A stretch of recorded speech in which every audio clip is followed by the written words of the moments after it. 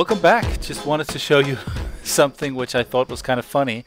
Like you'll see, I'm just unlocking cards right now with the Pack Instinct deck, and not too far in, I'm playing the Pyromancer, or yeah, I think the Pyromancer. What's it called? Encounter. And it has 4 cards in hand. You better believe those are all prodigal pyromancers, and it seems like the same with the Suntail Hawk encounter. At some point, when you stack your side so much, the AI just lose the will to live, or lose the will to resist. And I wanted to see how far I could go. I'm not gonna show everything. I just want to see how much damage I can do in one turn, and how far I can push the AI before it starts spitting out all of its prodigal pyromancers. I'm thinking, since it has 12 lands down, it might empty its hand in the next turn, but I'm not sure. I'm not so sure. I don't want to kill it yet, though. Anyways, just let's take a look here. I'm not showing this to show off or anything. There's nothing impressive about intimidating an AI. There's nothing impressive about winning against the AI, and certainly not when you have the Primordial Hydra down, which just gets bigger and bigger. Like, it's a 4096/4096 power and toughness creature right now. There's not much that's gonna help you against that. So yeah. And I have that stupid Biorhythm card in hand as well. And I have a lot of cards in my pile, because I tend to, when I unlock the cards, like I've said many times, I tend to play against the computer. I just go against the campaign because I get to test out the deck in different situations. There are a lot of different kinds of well, you can decide which kinds of decks you want to test it against, and you can and you get to play against these encounters, which are very specific in theme and in style. So yeah.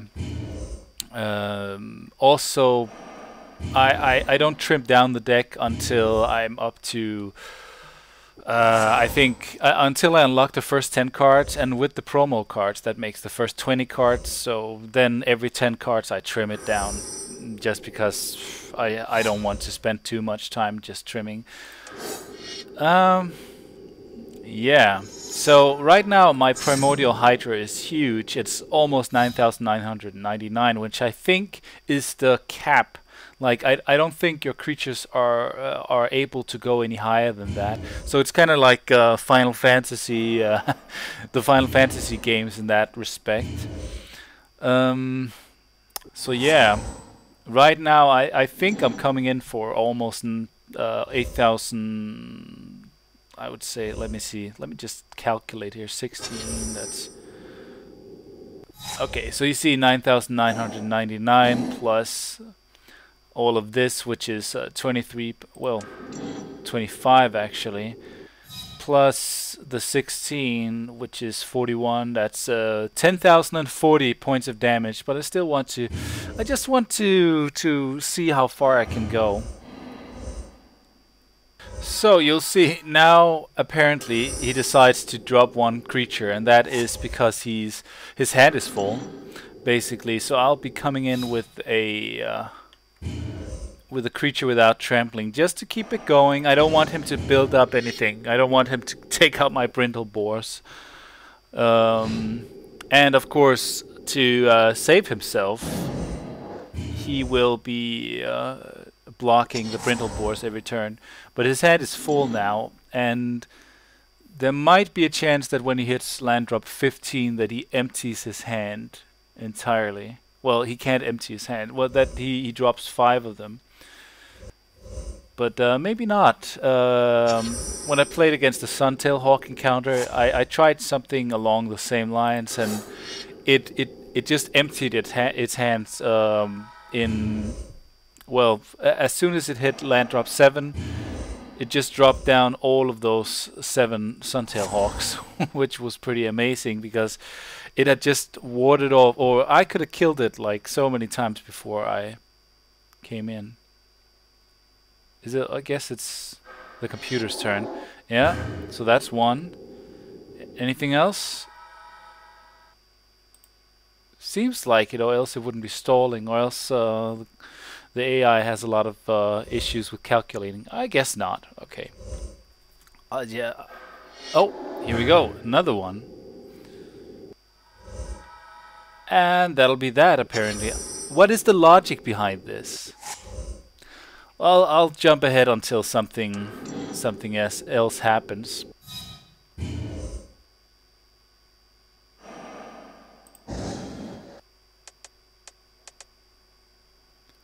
Okay, so I've pretty much been going through the different turns and just stacking my side completely. As you can see, I have way too many cards in hand, and that's because I have 2 Garruk's pack leaders down. Let me see if I can find them. Here we go. So basically, whenever I drew a huge creature or a creature with the power of 3 or more, I got to draw 2 cards. So I could make my way through my deck much faster. He has 1 turn left to live before his library is out of cards.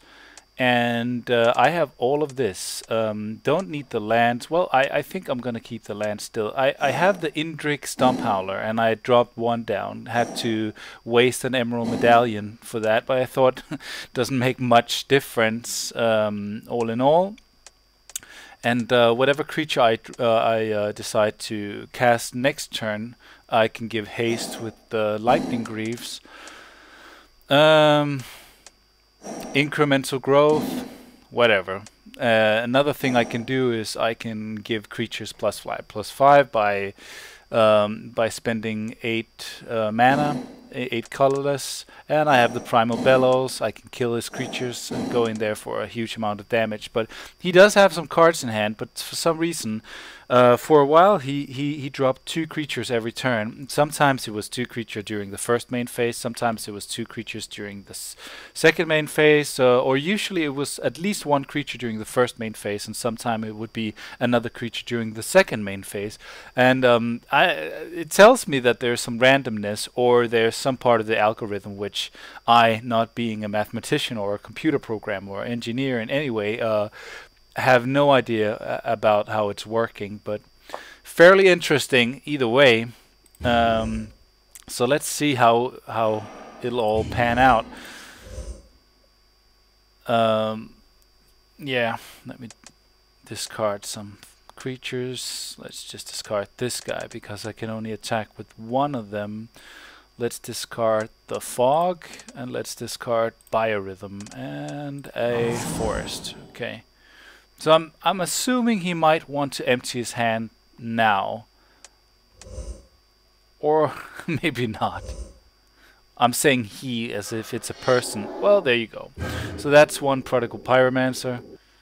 I'm assuming the second... No? That is so entirely silly. No person would play like that. Okay. So let's get this card down. Let's get this beast down. Pretty sure it's going to be huge as well. It's a 51/51. Seriously. Okay, the Genesis Wave reveal the... Oh, man. No. Let's not do that. Let's just... let's prey upon this guy. Oh, okay. Me first, you then. You next. Let's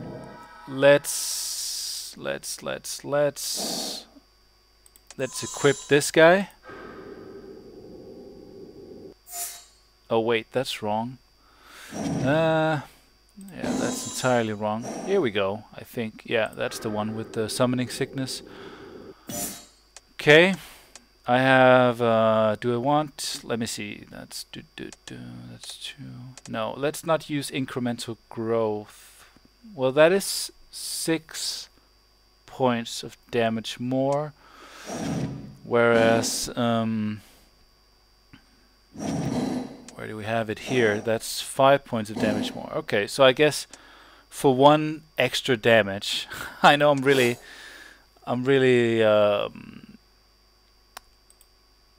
doing like it's really a minuscule difference here. have a billion of these apparently.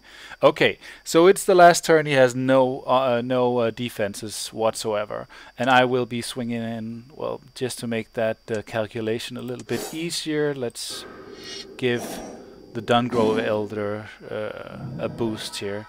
I have 1, 2, 3, 4, 5, 6, 7, 8, 9, 10, 11, 12. That I have 25 lands.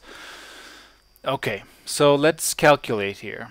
Where are my? Here, that's my Timbermore Lava. It will come in for 27. All of them will come in for 27, and that is 81 points of damage by just those alone. So 81, that's 88, that's 93, that is 94, that is 144, that is let me see. Man, my head is exploding. 151, these two, 153, and I had 23 times 2, that is 46. 153 plus 46 is 199. 204, 210, 261. Two of these guys. What's that? Sorry, 61. That's 276. Let's just skip this for a second.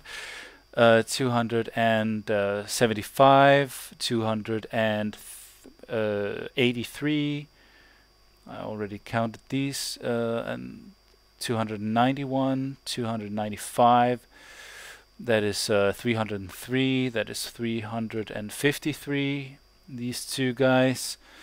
357, 362 plus this guy. So that's 10,351 points of damage. I'm pretty sure. Let's see if the game registers all that. I know this is an exercise in futility or the silliness, pretty much. But oh, did I calculate this one? So maybe it's 10,350 maybe altogether. Here we go.